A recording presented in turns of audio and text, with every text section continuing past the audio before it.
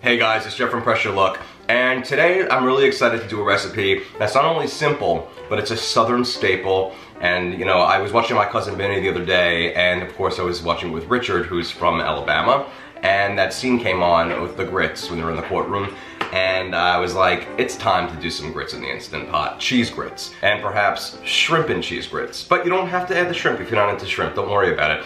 I wanted to show you guys how easy this is to make in the pot. In fact, it's so quick to do, it's quicker than me even talking and doing this introduction, basically. So even though we're gonna be making these in the Instant Pot, we're not using instant grits. No, no, no. Put. You can't do that in the South. So we're gonna go and make some classic grits, but in a very quick period of time. You'd almost think they were instant grits. That's how fast they're gonna cook. Let's go to the Instant Pot and do it. Shrimp and cheese grits. I want to start by adding 3 cups of a broth of your choice. That can be anything from chicken to vegetable to garlic broth, which I'm using, as well as 3 cups of water mixed. So 3 and 3. I would only do 3 cups of broth because we don't want it to be too intense with the flavor. Of course, you could also just use water, but I would recommend using broth because it infuses more flavor into the grits. I'm gonna add in 2 tablespoons of extra virgin olive oil. And it's time to add in the key ingredient, our grits. Now guys, I can't stress this enough, and many a Southerner would probably agree with me considering I'm with a Southerner and he told me it's sacrilegious to ever use instant grits or even like a 5-minute grit.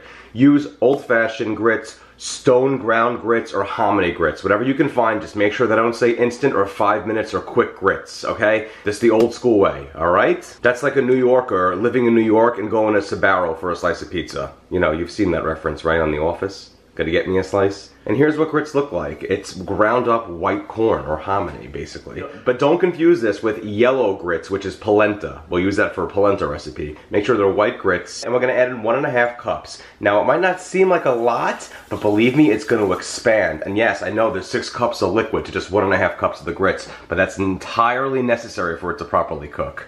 Okay, now let's just give everything a good stir, and that's literally all I have to do before I pressure cook. Broth, water, olive oil, and grits. Not instant, not quick. Regular old-fashioned or stone ground or hominy grits. I keep punching that one home because I want my Southern friends to like me. Okay, now I'm gonna secure my lid.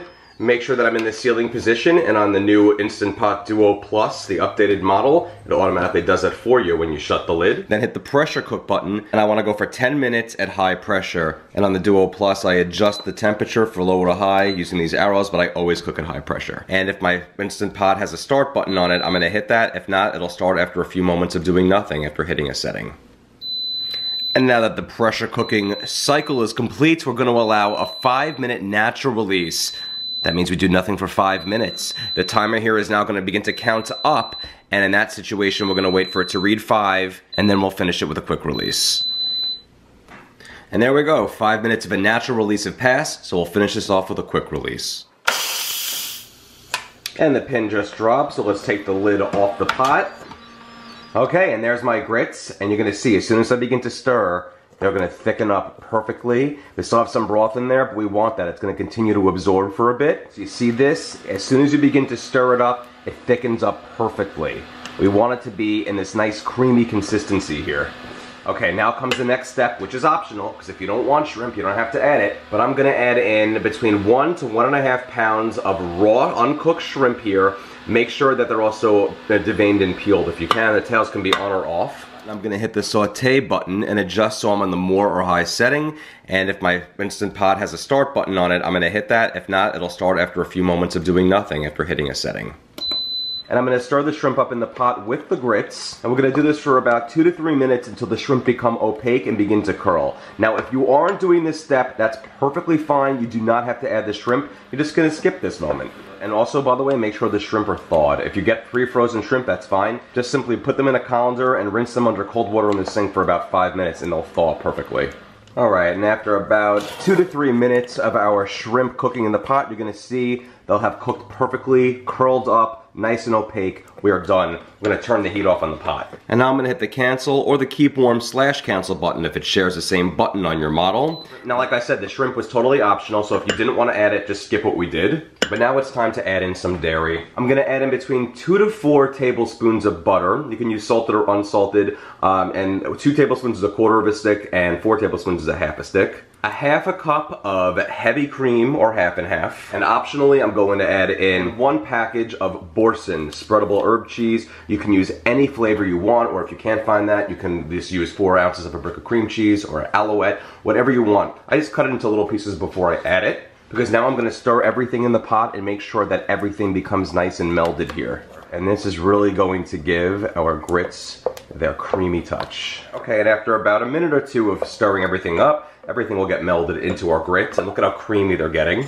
And the final thing to do is, you guessed it, to fold in the cheese. You gotta love yourself one of those Schitt's Creek references. I'm gonna add in about 2 cups of a shredded cheese of your choice. You can use Gouda, this is a cheddar blend, whatever you wanna do. And 2 cups, by the way, this is pre-shredded. I'm not getting fancy, you can if you want. But for reference, an 8-ounce bag is 2 cups. And there it is, guys, my shrimp and cheese grits, all nice and combined here. Again, if you don't want shrimp, you simply leave the shrimp out and skip that bubbling and sauteing step. And if you want it even creamier than this, although I don't know why you would want to, you can add some more heavy cream, or half and half, or a non-dairy milk if you wish. Now, if you want to give us a little bit of a pepper depper, we're going to add in some freshly ground black pepper that I'm just doing right in the pot. Now, of course, you can just use regular pepper as well, black pepper, that's fine. But I'm going to add in about, 2 teaspoons worth, and you can do it to taste.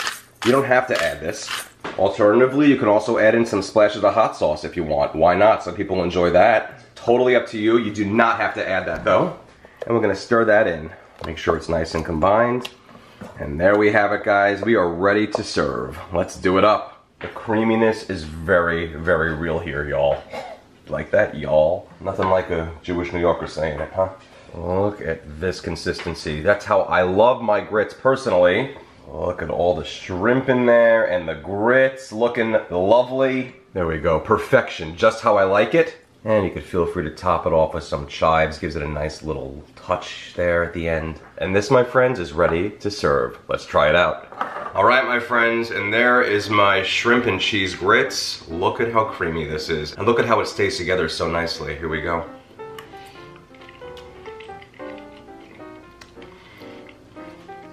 Now, I've had shrimp and grits before, quite a few times in the South. And now having this in my kitchen, all the way up in the Northeast, this Yankee boy who likes the Mets, this here shrimp and cheese grits, or just the cheese grits in general, sit right amongst the ones I've had in the South. It is delicious, it is creamy, it is cheesy, it is full of rich flavor. And a lot of that will be dependent upon what kind of cheese you use in the pot. Whether it be cheddar, whether it be mozzarella, whatever you really want to add, you can add. That Boursin or the cream cheese is going to give it an extra creamy touch. And if you want it thicker, although look at it, it's pretty thick, I would say add no heavy cream or half and half, and if you want it thinner, add more. If you have leftovers and you put this in a Tupperware container in the fridge, it's gonna tighten up for sure due to all the cheese in here. You might wanna add some cream when you reheat it, if there's any leftovers, that is. Hey, but of course, I mean, I gotta have the Southern boy himself try this out. Yo, Richard! Okay, so here he is, the one and only himself, just turned 40. Happy birthday, Bobola. Thank you. As you're about to eat Southern food. So what do you think? He is a grit connoisseur, so tell me what you think. That's dubious. Those are cheesy. They're the cheesiest cheese grits I've ever had. Well, I like to make them a little bit cheesier. Again, you can add less cheese if you want. And I only put 2 cups in there of the cheese. I wouldn't suggest going any more than that. Those are good. Very good. It's one of the easiest things you could also make in the pot. It's literally, you saw, it's like a set it and forget it situation. And if you want some shrimp at the end, you just toss some in right like in that last step that are raw and make sure they're thawed ahead of time. Don't put frozen ones in. A few moments they're gonna be cooked. Then you add the cheese and you fold it in. Right, David? Fold in the cheese. Yes, definitely fold in the cheese. I'm gonna take it. Oh, you're gonna take it again? All right, well, enjoy that then.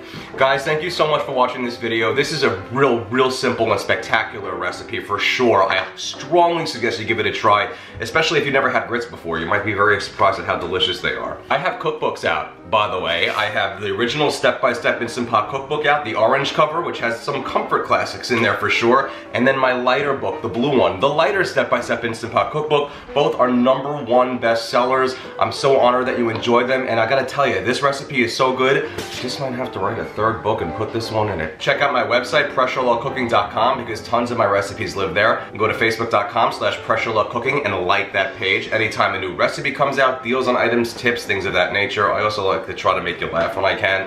And at Pressure Law Cooking on Twitter, Pinterest, Instagram, YouTube, TikTok, which I haven't really been TikToking at all, but might as well just throw that out there. Thank you so much again, guys. And the next time you catch Alice in reruns on TV and you see Polly Holiday pop up and say her famous line, then it might be time to inspire yourself to make some fantastic shrimp and grits. Enjoy.